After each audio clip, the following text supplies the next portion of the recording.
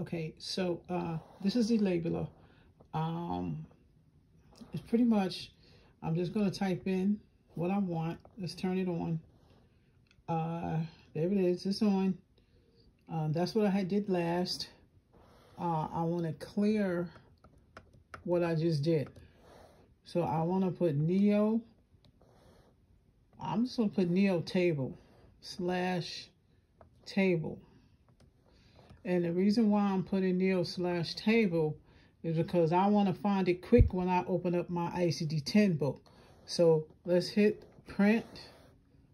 And how many copies do I want? One. So I'm just hitting enter.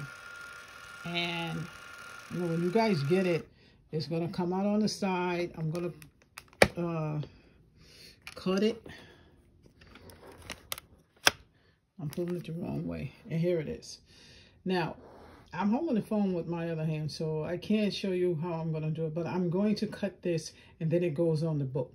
Let me just show you something, because in the first one, you guys really didn't see it. So hold your horses. So that's it.